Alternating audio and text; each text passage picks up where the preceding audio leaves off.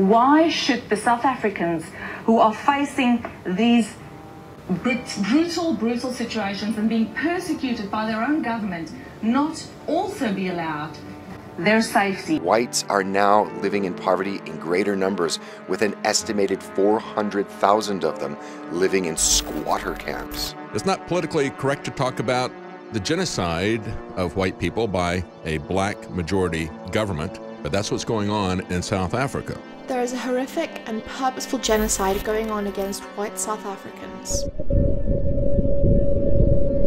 Queensland Liberal Andrew Laming says he's been worried by reports white farmers were victims of state-sponsored persecution.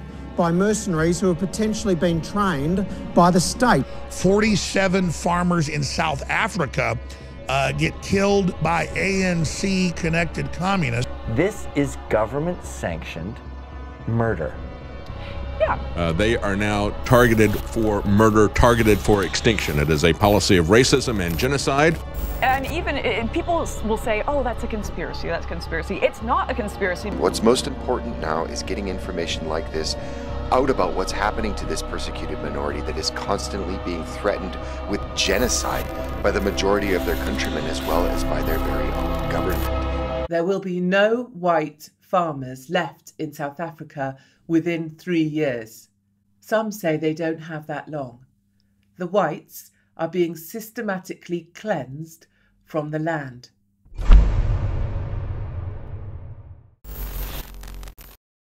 So, South Africa. If you're an average person living in the West, you probably don't know or, quite frankly, think that much about South Africa.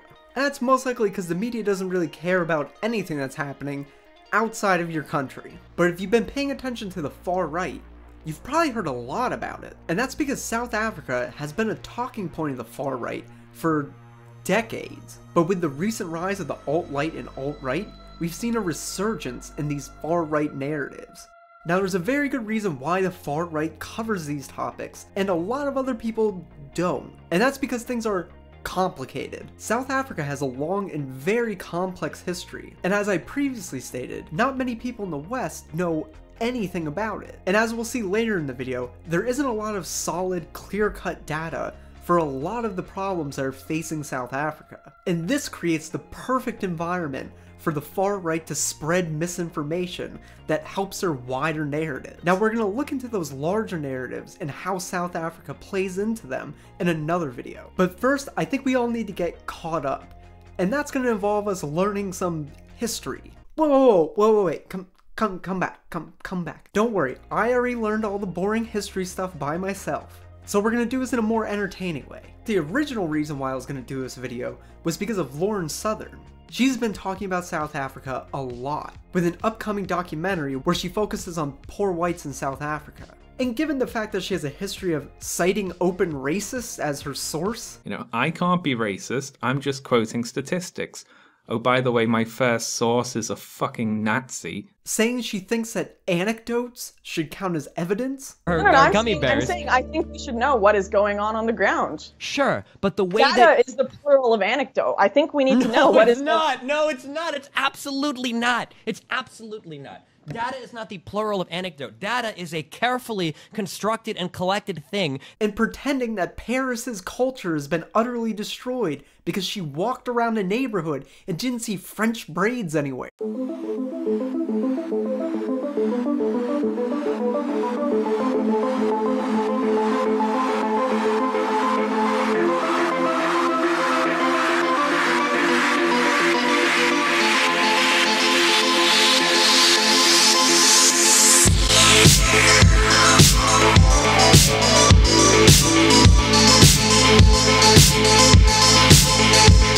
I thought it would be a pretty easy and fun video to debunk, but then I found this, and it's a video where she's addressing why she's only focusing on white people in South Africa. And basically what she says is that the mainstream media is biased because they only cover black South Africans and not news about white South Africans. And because of this bias, she's going to create her own video that is also biased because it only focuses on white people and ignores black South Africans. Lauren, why are you only focusing on white people in this country? Why are you focusing on white murders, white struggle, all of this? Is it some sort of like, everyone in South Africa faces issues, the crime rates, they affect all the people. So why am I talking about white people? Well, there are two different reasons that I'm doing it. And the first one is the international coverage and what they decide to talk about. Entire families massacred, crucified, raped, and they're lucky if it makes the local freaking paper here. But I'm focusing specifically on this one story because the other media refuse to report on it. It is politically incorrect to report on it. It is just taboo to talk about. So based on that, as far as I'm concerned, she just admitted that she's purposefully creating a biased documentary. And that, combined with the fact that white South Africans are still far richer than black South Africans, and that the numbers of people that are in these shanty towns are vastly overstated, and from everything that we can see from her trailers, it seems like it's all just anecdotal interviews.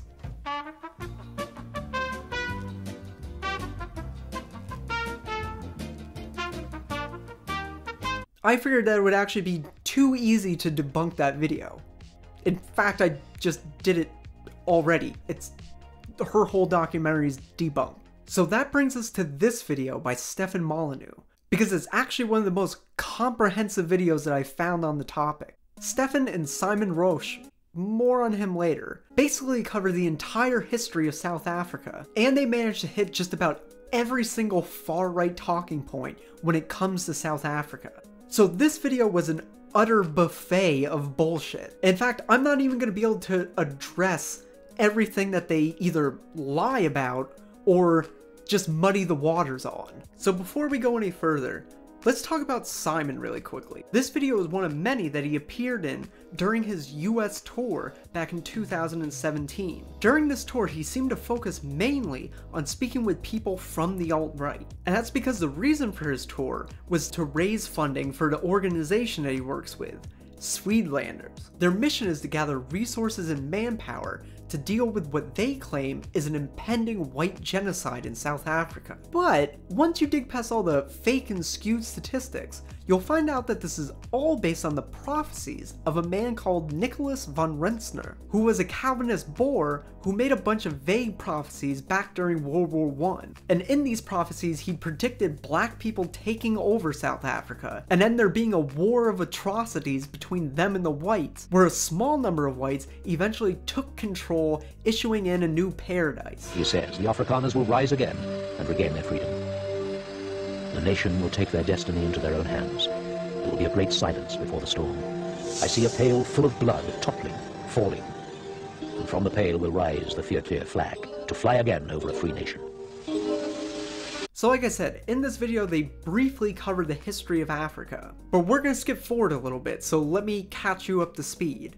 Unfortunately, a lot of the time when we look at African history, we tend to do it through the lens of when white people showed up. And because of the topics we're covering, we're going to be doing that in this case. So the TLDR is that in 1852, the very first Dutch settlers landed on the Cape of South Africa.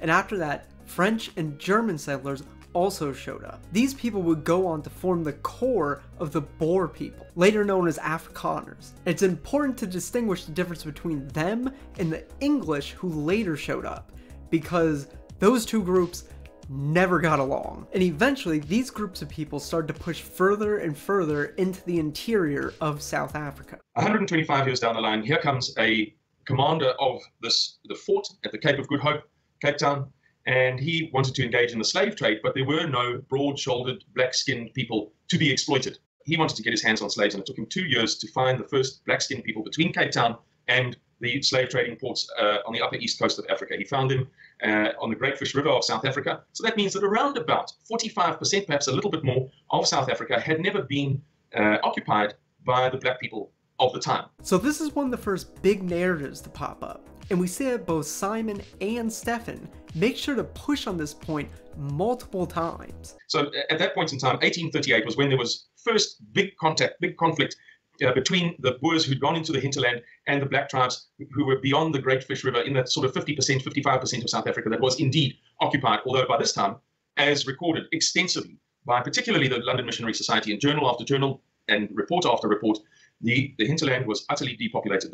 So we have, I mean, for almost 200 years, we have Boer expansion into generally unoccupied territory. I mean, it's like setting up your farms on the Antarctic. I mean, where there's, you maybe displace a few penguins, but you're not really impacting human settlements. But let's remember, of course, largely unpopulated land. And what they're talking about here is the myth that much of the land in South Africa was unoccupied before white settlers arrived. And I say that it's a myth because there's no anthropological evidence supporting it, and we have evidence contradicting it. This myth dates back to before 1866, and it was originally created by Europeans to justify their move into these lands. Fast forward to the beginnings of apartheid, and we'll also see that it was the underpinnings of the Natives Land Act. This act created 10 homelands, which black Africans were then forcibly moved into. And of course, while making these homelands, whites made sure that they got to keep the best farmland. Ultimately, this meant that 70% of the population was crammed into only 13% of the land. We'll talk a little bit more about the homelands later in the video. So the Boer myth claims that the Bantu people moved southward into the area of the Fish River around the same time that the Boers moved northward from Cape Town during the Great Trek.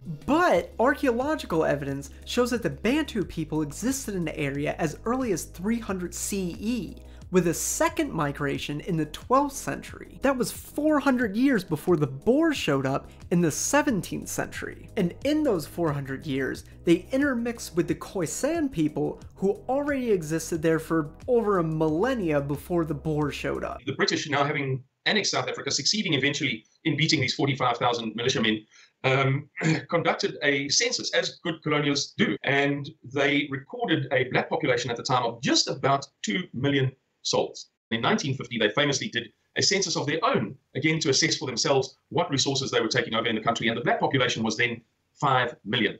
The white population was just about 2 million. But the population of blacks under white, I wouldn't say rule, but under white authority, has been steadily increasing. And that is not what people often think about when they think of, the decimation of colonial powers and destroying the local population, driving them off cliffs and into the ocean and into graves. No, well, between 1950 and the year 2000, the black population, as we said, went from 2 million to 5 million, now it goes from 5 million to 40 million. An 8-fold increase in 2 generations. It's a phenomenon.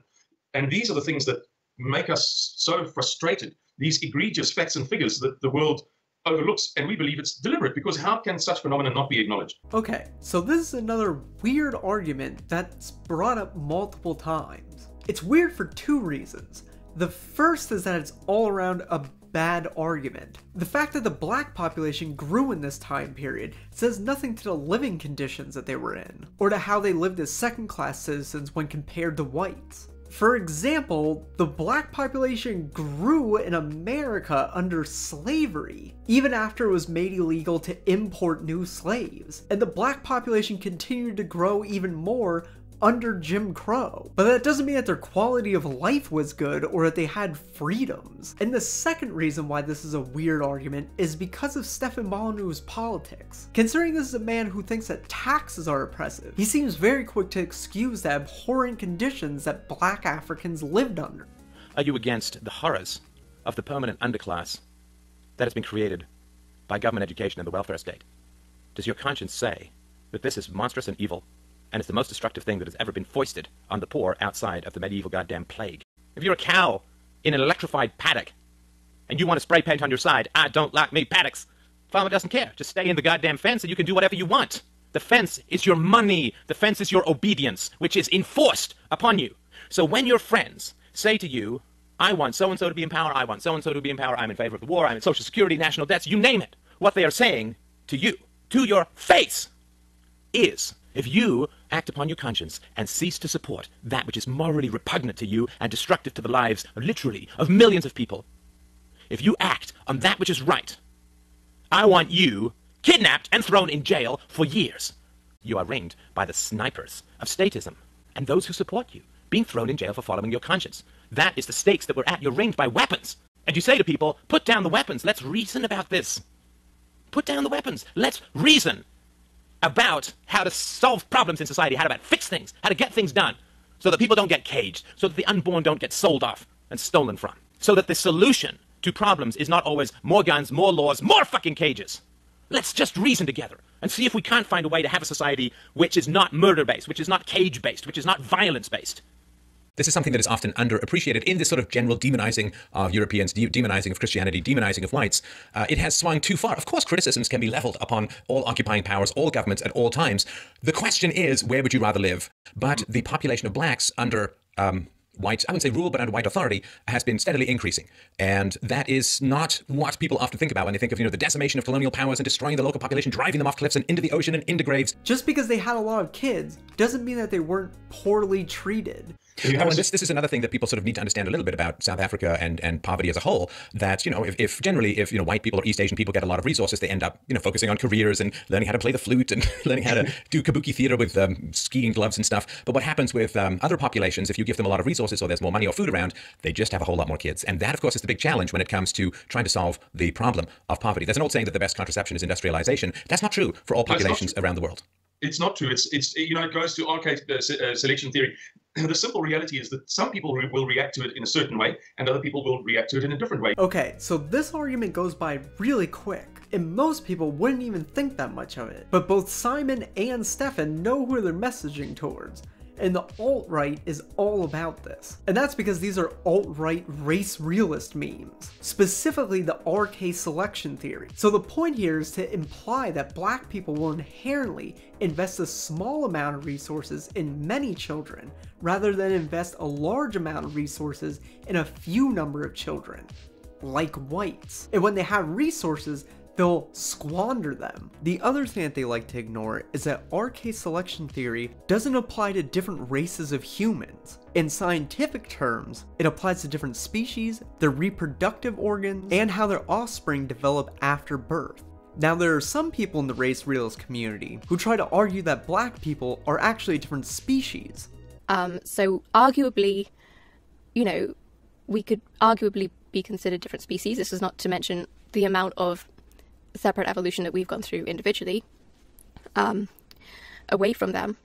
And but we are definitely, by any standard of the imagination, different subspecies. I think that's perfectly reasonable.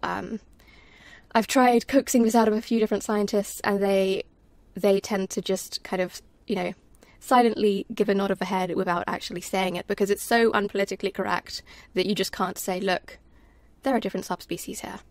But I thought it was particularly funny. There's this guy on Twitter I'm following, he's a Chinese guy, and every now and again he tweets, Chinese women, do not mate with other species.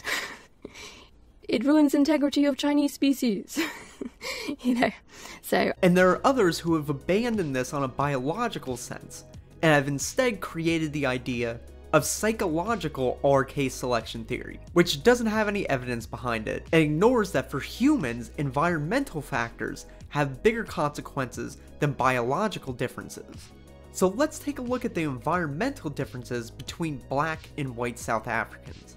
So between 1950 and 1986, 1.5 million black Africans were forcibly relocated to the 10 homelands, which we already discussed. Once there, they were not allowed to freely move.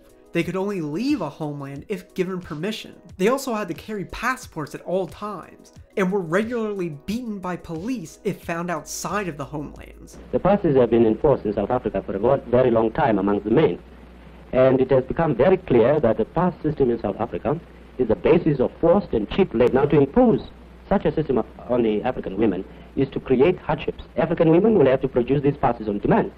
If they fail to do so, they will be arrested in the streets, they will be stopped at stations, they will be stopped as they visit one another in the locations, and if they haven't got those passes, they will be stopped and immediately arrested and brought before the court. Because of a lack of resources and government neglect, these homelands turned into slums. The new apartheid state relied on black labor. Under this system, black Africans were only allowed to do menial labor, and the education system was even molded around this. As we can see in this quote from Hendrik Verwoerd, who was South Africa's Minister of Native Affairs, and was later their Prime Minister.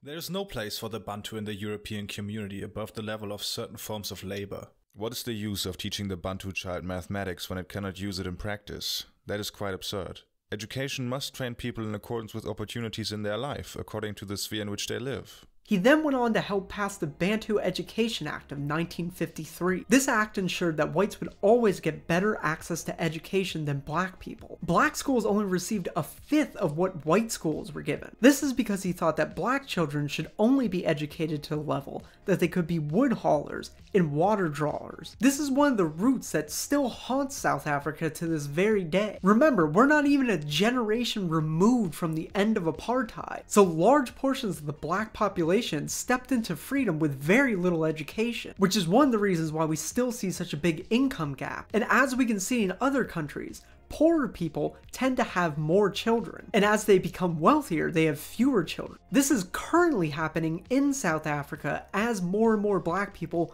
move into the middle class. So this argument holds no water, and it also ignores science and the history of South Africa. Well, if any of the liberal viewers of your channel ever make a pilgrimage to Nelson Mandela's house in Soweto, they'll pass the world's largest hospital on the left-hand side on Old Potch Road. It's called the Chris Hani Baragwanath Hospital. The largest hospital in the world was built in the middle of Soweto. That is what permits people, or assists them, if they don't rein themselves in, to produce phenomenal population expansion, such as, with all due respect to your viewers, Europeans and Americans don't comprehend. They just have no frame of reference to appreciate this, I don't know, explosion. So let's pause for a second and take a deeper look into this hospital that Simon's talking about. Like a lot of the things that they talk about in this video, it seems like a very small, innocuous point. But once you dig deeper, you find out a lot of very interesting things. For instance, the fact that this hospital has been a large part of Afrikaner nationalist propaganda since apartheid. Originally it started as a military hospital, but under apartheid it found itself within the Soweto Township, which was a segregated area, which was formed when blacks were forcibly removed from Johannesburg. And then it became a civilian hospital for the black residents. The apartheid government used the hospital as a showpiece. Originally, they talked a lot about its size, similar to Simon. It's the world's largest hospital. And of course, because it was in a homeland, it suffered funding like everything else. For example, in 1988, 101 doctors from that hospital signed an open letter calling the conditions disgusting and despicable. This was because the apartheid government was only spending $22 per black patient, and the hospital had served 2 million people, compared to the $100 that was spent per person in Johannesburg General, which only served 500,000 whites. It turns out that they didn't even have enough money for beds, and despite its massive size, it was overcrowded and people were sleeping on floors. So it seems pretty dishonest to act like having a big hospital and access to healthcare was good for black people, when it turns out that the hospital was overcrowded and they were getting worse care than white people, despite being a majority in the country. And it was done in the spirit of a sort of Christian conservatism. You know, unlike, and this is not to say that we're entirely benevolent and everybody else is bad, but the simple reality is that that kind of benevolence where you build the world's biggest hospital for people that you're oppressing didn't occur in Mozambique, Angola, and in Congo, Zaire under the Belgians, but it was very much a product of the hard, tough, Boer Afrikaner people. Yes, apartheid, yes, this, yes, that, yes, the other. But there was always a kind of thing in the background of, we will be judged if we don't do a bare minimum for the people. If we're too cruel and too hard, we're going to get punished for it. You know, this Christian ethic is a core characteristic of the people. So, okay, dear me, we better build hospitals and schools and what have you that didn't happen in other colonial environments, with the results that we've discussed. In this video, both Simon and Stefan work overtime to pull out these apartheid apologetics. We'll see later in the video that they try and push the blame for apartheid onto the English. They also completely ignore focusing on any of the negatives of apartheid, while only playing up the supposed benefits of it, which at the most were scraps thrown to the black population so that the white population could prosper. None of these things were being done out of altruism. They were simply doing the bare minimum to maintain a pool of cheap labor. It's very important to clarify one thing. Apartheid was begun by the British after their success in the Anglo-Boer War in 1902. It was the British who said, all right, these Afrikaners have been here for a while. They're living in more or less peace with the blacks. Yes, they're dominant. Nobody's suggesting that the Afrikaner Boers were not dominant.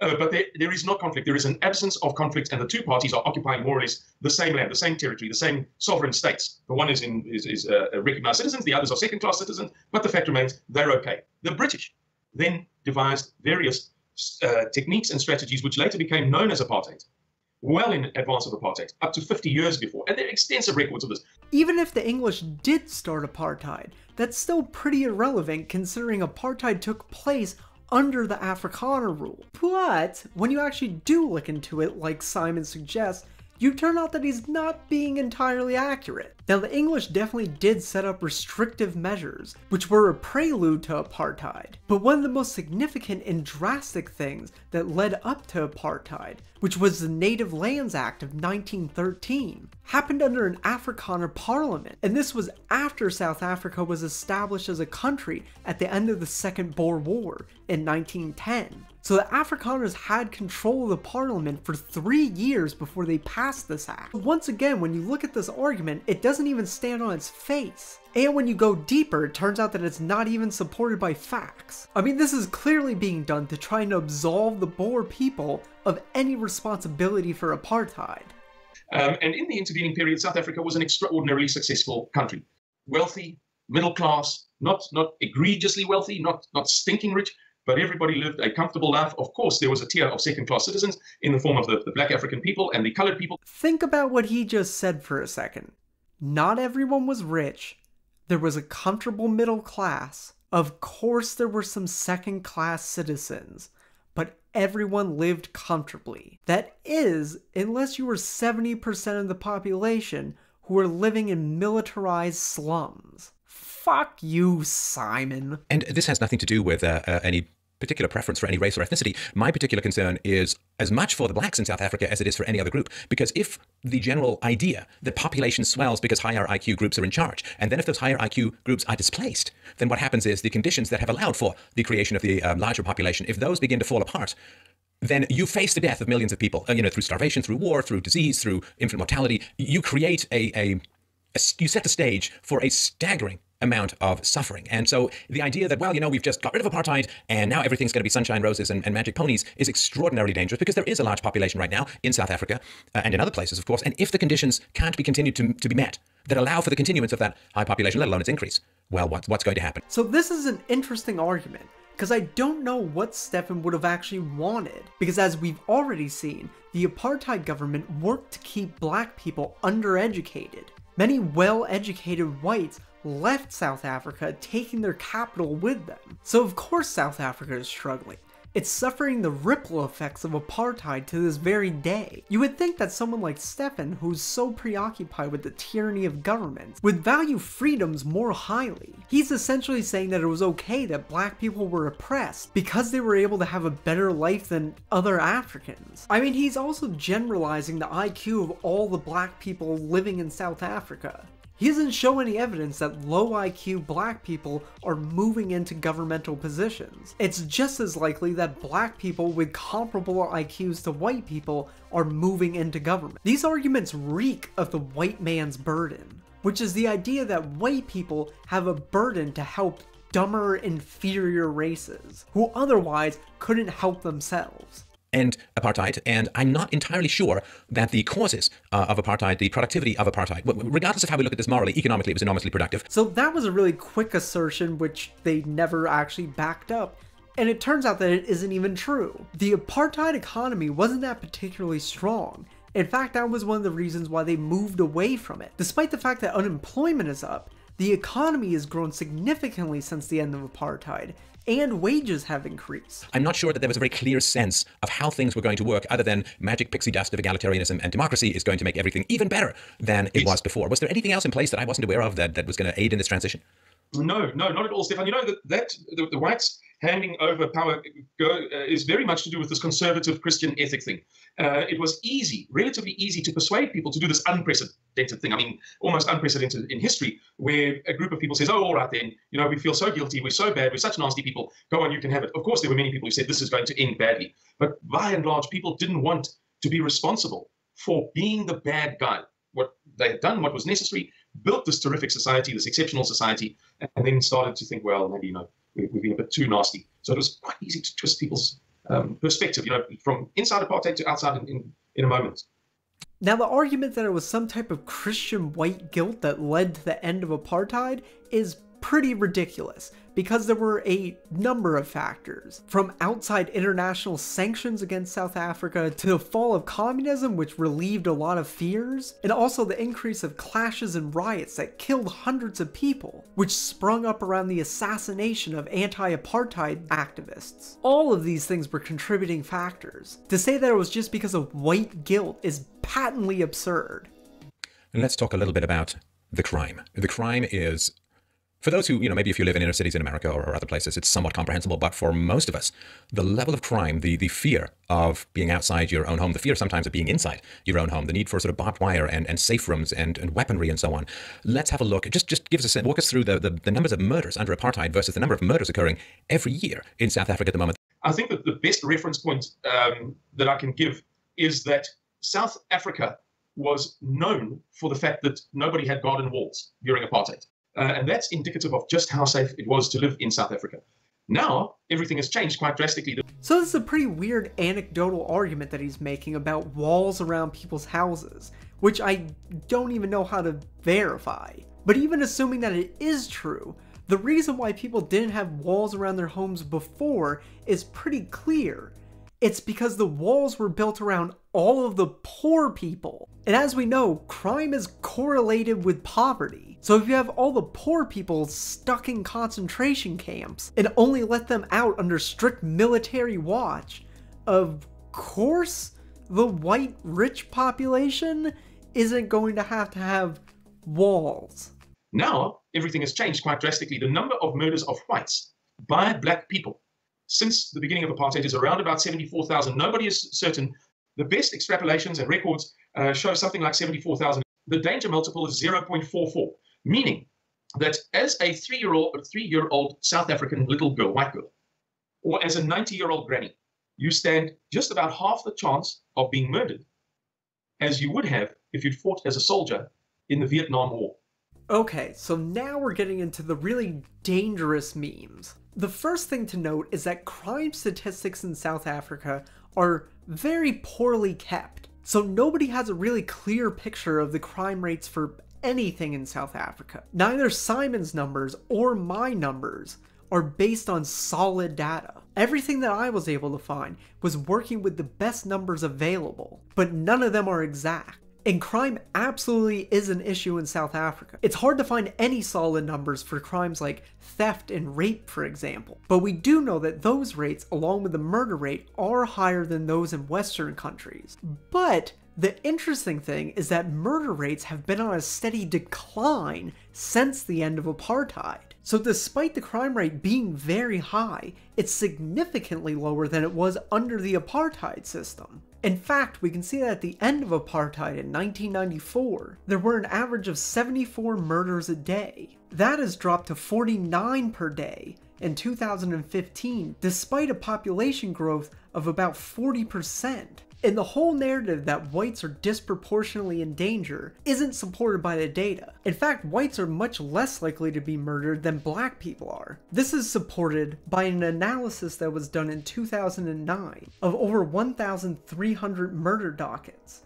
This analysis found that over 80% of those cases, the victims were Africans. Whites only accounted for 1.8% of the cases, despite being over 8% of the population. Now you have to keep in mind that that data is very old, but it's the most recent data that exists.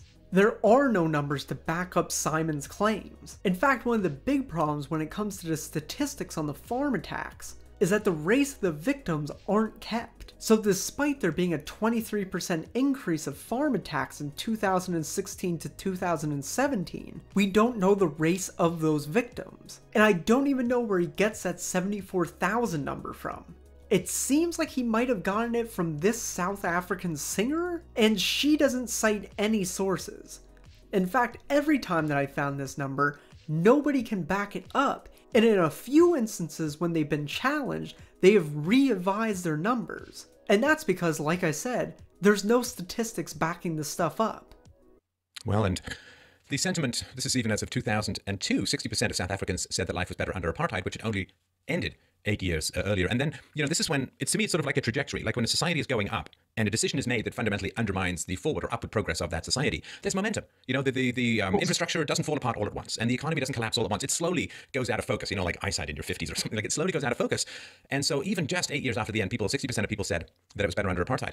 Okay, now this one was a real rabbit hole. Mostly because none of the claims that anybody makes in this video are supported by citations anywhere. By the way, if you want to do any further reading, I've left links in the description to everything that I've talked about, citing all of my sources, because I actually care about facts. So this 60% number that Stefan quotes most likely comes from this Guardian article, but it turns out that when you actually dig into the survey that they reference, you won't find that figure anywhere.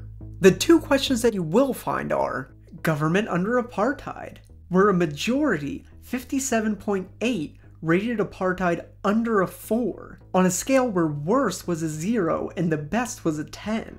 There was also question current system with the last two political parties, where a majority, 62%, rated the current government at a 5 or higher. When asked, is your life today better, about the same, or worse than it was under apartheid, 48.1% said that it was better or much better, and only 29.7% said that it was worse or much worse. And data as recent as 2016 supports this, although the favorability numbers are slightly lower. So Stefan's 60% claim is completely wrong. And here's an example, another statistic that people really need to digest. More people are murdered in 1 week under African rule than died under detention of the Afrikaner government over the course of 40 years. More people are murdered in 1 week than who died in detention under the Afrikaner government over 40 years. God bless you for saying it, Stefan, because people don't know this. And I mean it very sincerely. You are doing something, with all due respect, I doubt, appreciate fully what you're doing by exposing these truths. Okay, so once again, this just isn't a statistic. He's probably reading this straight out of an article on the National Review, but the problem is that they don't cite any data, and that's because they're just quoting something that a woman named Alana Mercer has said. Who's Alana Mercer, you might ask? Well, she regularly writes for Jared Taylor's American Renaissance, with articles that have quotes such as this. Let not the swirl of statistics conceal the flesh and blood causalities of this black-on-white offensive. South Africa's farmers undeniably are the focus of ethnocide. Contrary to the Syrians and Somalis streaming into the United States, they would make fabulous refugees, President Trump. And this. An aging white population is speeding up diversity, blared a headline in The Hill. The reverse is likely true. Corrected, The Hill headline should have read, could speeding up diversity contribute to a decline in the white population? The now waning West became great not because it was more populated than the rest of the world and outbred it. The West was great because of its human capital, innovation, exploration, science, philosophy, because of superior ideas and the willingness to defend such civilization. And she's also the author of Into the Cannibal's Pot, Lessons for America from Post-Apartheid South Africa. Gee, that sounds like a fucking unbiased source. And even if these numbers did exist, who cares? Because ultimately he's comparing two totally different things. One is a murder rate of the entire population, and the other is a murder rate of people detained by a government who are under their oversight. But I guess if we had to take all of that into account, we wouldn't be able to push the narrative that blacks are inherently a bunch of violent savages. Now, would we? So let's take a quick detour to something that is not reported on much in the West, which is these the farm murders. And here we're going to bring in the term which many experts have brought into. It's not just a term that we have been bandying back and forth, but this question of genocide. And according to the Human Rights Organization, Genocide Watch, South Africa is at a pre-genocide stage 6 of 8, which is preparation. And 8, of course, is extermination. So you never want to be anywhere on that continuum, but you sure as hell don't want to be closer to 8 than you are to 1. So a small amount of credit to Stefan here. He doesn't actually cite Genocide Watch as saying that there's currently a white genocide in South Africa, as many Afrikaner nationalists, open racists, and Simon himself has said. But he and Simon are still overstating the significance of this Genocide Watch rating. The first thing to keep in mind is that just because it's at a 6 now, doesn't mean that it's going to progress. Nobody can predict the future, We don't know how things are going to go, and we don't know what's going to have to happen to move that number up or down. Another thing to keep in mind is that other organizations that track genocides and the risks of genocides don't have South Africa at a significant risk, or even at a risk at all. There are also issues with the data that Genocide Watch uses, and the fact that they aren't transparent with their methods. Farming in South Africa is the most dangerous occupation on the planet. There are more murders per capita for farmers in South Africa than on any other community in the entire planet that isn't currently in a war zone. It is more dangerous to be a white farmer, as you just said, than it is to be a policeman in Guatemala. Now, when we speak about farmers, we speak about the family, not the male alone in these statistics. So that means that you've got more chance of dying as a 4-year-old daughter in a farmstead in South Africa than you have if you're a policeman in Guatemala.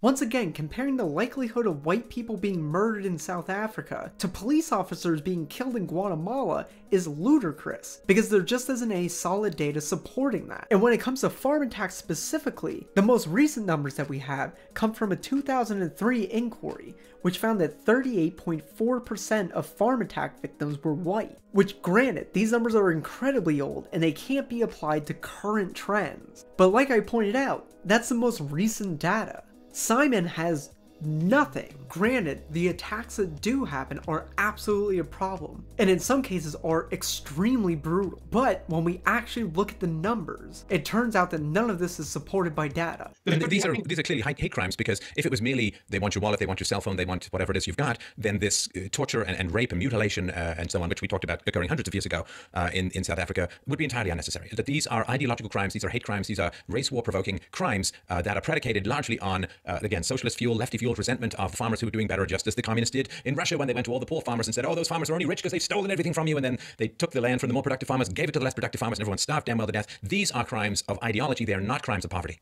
So once again, this is an assumption. There isn't any recent data on this. The latest numbers that we can find are once again from 2003. That inquiry found that the vast majority of attacks had robbery as the main motivation. Once again, these numbers are extremely old and we can't apply numbers from 2003 to 2017. I guess it's up to you to decide if old data or no data is better in this situation. Probably the best thing to do in this situation is not make inferences whatsoever. But you can't scare the shit out of people with that. So, if there is, as has been talked about by a variety of government representatives, a forced nationalization of this land, how does this not become a race war? I can't imagine, knowing what I do about the Afrikaners, that a lot of them are just going to say, well, that's fine, we'll give up our land, we'll go live in the squatter camps along with hundreds of thousands of other whites that have been rendered unemployable by more than 100 segregation race-based laws that have come into effect since the end of apartheid, even more than they were under apartheid. Whoa. Hundreds of thousands of whites live in squatter camps? Instead of hundreds of thousands, I think what he meant to say was around 31,000. And those numbers are even pretty sketchy. This is only briefly focused on in this video, but this is a pretty big talking point within the far right. In fact, that's mostly Lauren Southerns. The interesting thing is that despite early white flight from South Africa and affirmative action programs, whites are still the wealthiest people in South Africa. In fact, the average white South African earns 5 times more than the average black South African. You know, everybody who's out there who watches this, who listens to this, you now have an obligation. This is the great price of knowledge. With knowledge comes responsibility and obligations. If you know how to cure a disease, well, guess what? Now you're the guy who's responsible for curing the disease. So, wow, we're actually going to end this video on a point of agreement. I agree that with knowledge, there does come responsibility. And I hope that I've given you enough information to help debunk this far-right propaganda and to go out and challenge it. That's going to be the end of this video. In the second part, we're going to explore how these narratives work outside of South Africa, and where they fit into the larger far-right narrative. Since you've made it to the end of this video, which I want to thank you very much for sticking it out, I think it's safe to say that you found this video useful. If you did, please give it a like and tell me what you thought of it in the comments below. And please consider sharing this, either to like-minded people, or people who might be challenged by it. And if you really like this video, please consider becoming a patron to help me make future, higher quality videos. I want to thank both 3 Arrows and Claudia Brown, who are both kind enough to take the time to record voiceovers for this video. And I want to thank the MOA, who provided a lot of help for research on this video. If you don't already follow their channels, please go do so. They are fantastic. I also want to thank all of my fantastic patrons who are currently scrolling up the screen right now. I also want to give a very special thank you to Ewan Wardle, Polar Robin, Liam Waddy, Jenny Messer, Zoe Tropes, Google Hushabye Valley or I'll give you a swirly, Sleepy Slug, Adam00, and Miss Contrary. Your support has really helped to improve my videos. I cannot thank you enough.